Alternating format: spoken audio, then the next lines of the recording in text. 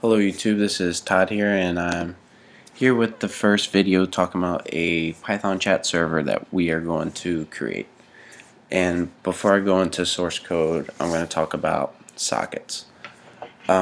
Sockets allow two computers to communicate. So in a way, think about it as like we have guy A right here, we have guy B right here, and we'll assume that the area between is like a cliff. But these guys want to be able to communicate, like maybe bring stuff over.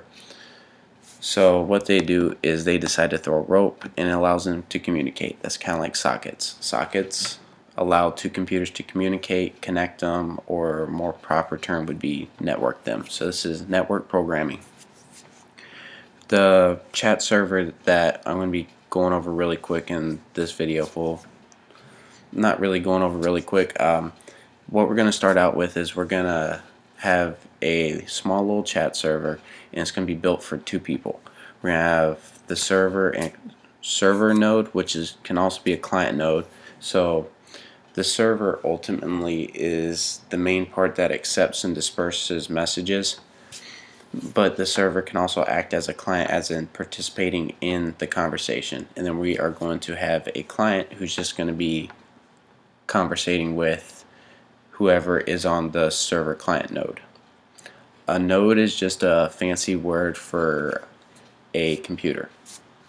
So I've already written the two source codes, and I'm just going to open them up and not quickly, but go over them. So I just called this chat.py. Probably should have called it like server.py. So this is going to be the server/client node. As you can see, we have imported our library socket. You may also, instead of doing just import socket, you could also do from socket import, or you could do from socket import. I'll do socket bind, listen, receive, and send. But it's just a whole lot easier to import it one of these two ways up top. So we're going to have the variable host. The variable host I left blank because it's going to be basically it's going to be the local host, or this machine on the local area network. Let's say on my local area network, my IP is 192.168.1.1. If somebody else is on, if the client was on my local network, they would connect to the host 192.168.1.1. Next we have the port. A computer has like 65,353 or 65,535. It's one of those two numbers of ports. The port is just the place of a computer where information goes in and out. For this, I just decided to use port 8000. Generally, whenever you're making your own programs, you want to use 4-digit ports because they're not dedicated. Like if I ran this on my machine now on port 80, it wouldn't allow me to do so because it's like a restricted port. So now we're going to set up the socket. So I have the variable s, and it's going to equal, I don't know why I did that at all. Make things simpler. Variable s is going to equal socket. And you can also take out this code right here. I have no clue, to be honest, why I did that. That's just extra code that we don't need. This af_inet and sock stream is just kind of like define the rules of the socket. The good thing about using af_inet and sock stream is it's very versatile. Probably 98% of all socket programming will use these. So we'll use af_inet and sock stream. Don't really have to worry about what they do yet, what exactly they are. You just need to know that those are the rules that define exactly how the socket's going to act and play.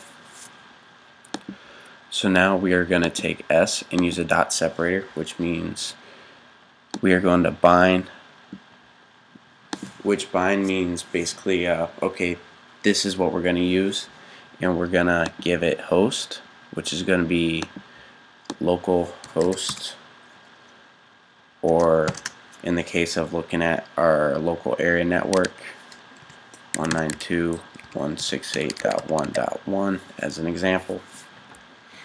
And then we're also going to give it port. If you notice, there are double parentheses because bind usually takes one argument, but because we have to give it two arguments, if you do the double parentheses, it sees that as one argument. So what this means right here is, once again, we have the S with the what's called the dot separator right there. That's going to be using the rules of AFINet and SOC stream, and it's going to listen and take the argument of 1. What listen simply means is how many connections it can receive at one time. Since this is only built for 2 people, we only need it to receive 1 connection right now. As we go further, we're going to need it to accept more connections. This conn and address equals accept, which means this is gonna, this actually says accept the connection. And then we are going to print the address of the person connected. So what's going to happen is whenever it receives a connection, it receives 2 pieces of data. The first piece is going to get stored in conn, and the second one is going to be stored in addr. addr is just short for address, which is actually going to be like their IP. Now we're going to set a loop, or we're going to set I equal to true, the variable I equal to true, and then we're going to do a while loop. While I is true, we're going to continually run this segment of code. So what's going to happen whenever I fire up both of these programs? I did show a little preview of this program, so if you haven't seen that, you might want to go watch it, because that's going to help understand this. After the user connects, the user is prompted to send a message.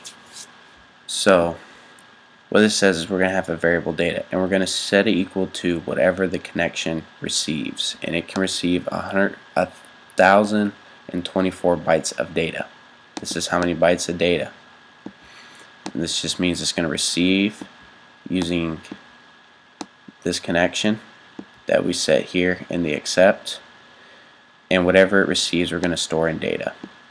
Then we're going to print received, so that way the person knows that the data was received, and then we're going to actually print data by using repr data.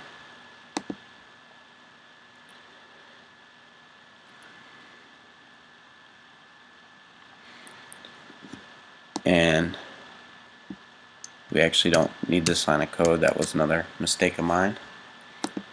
Now we're going to allow whoever's on the server / client node, and this what makes it a client too, is this right here, the reply.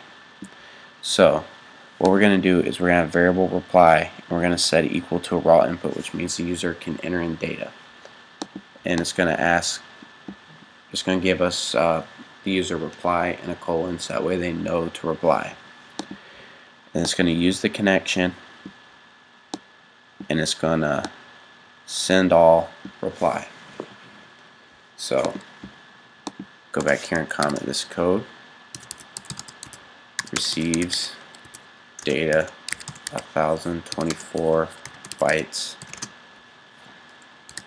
using conn and store into data. Print data, And something else I should have also probably said is data is the message the user types.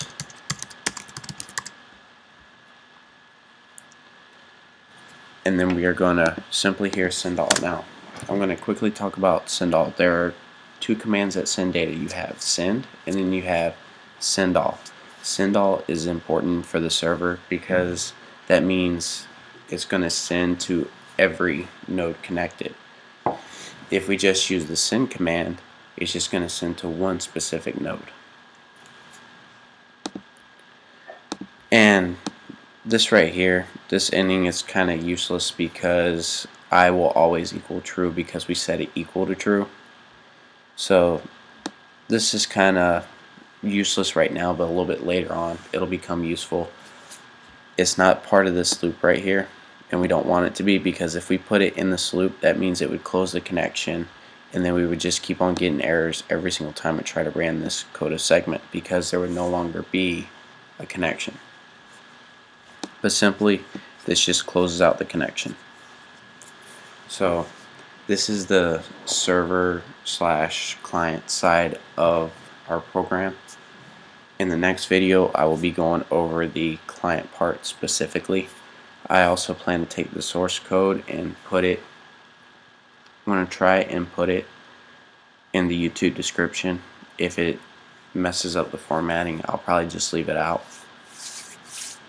But let's go ahead and run this just to make sure it works. Python chat.py.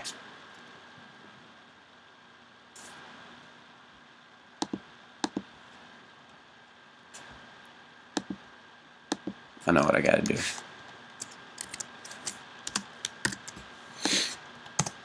See what I mean by, in one of the videos I talked about, sometimes it's just specific on how you import things. I had it imported this way. It didn't quite like it. It would have worked if I would have kept that socket dot, but that's a whole lot more typing than is necessary. So if you import this way, it saves you from all that extra typing. So it works, we just don't have a client to connect to it, so it's kind of hard to show you everything that goes along with it, but it runs, so we know it works. So in my next video, I'm just going to be going over the client portion.